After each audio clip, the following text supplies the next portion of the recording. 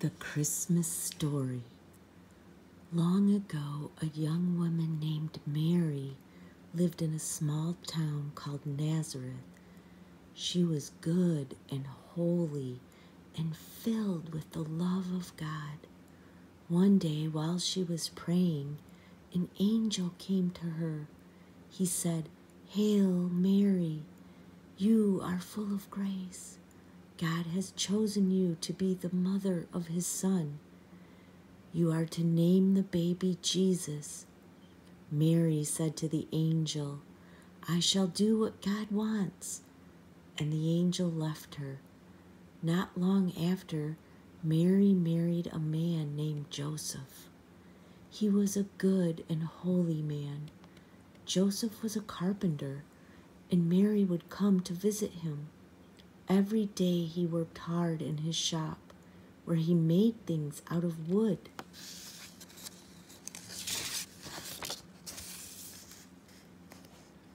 One day a soldier came to Nazareth from Rome and told the men and women that the Emperor Caesar Augustus wanted to count his people.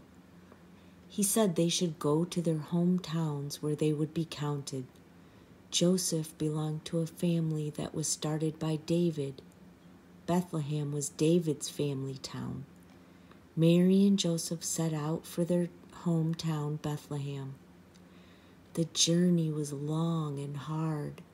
Mary was very tired, and Joseph tried to find a place for her to rest. He went to the town's one small inn. "I'm sorry," said the inn's owner. "All the homes and inns are filled. I have no room left, but you might find a place to sleep outside the town."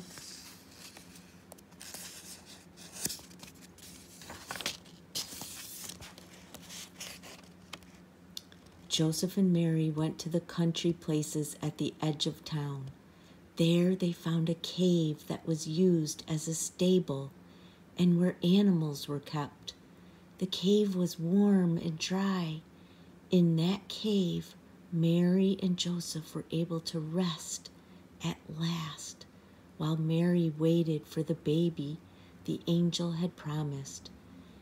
In the night, Mary's baby was born. She wrapped him in cloths to keep him warm and laid him in the soft hay in the manger.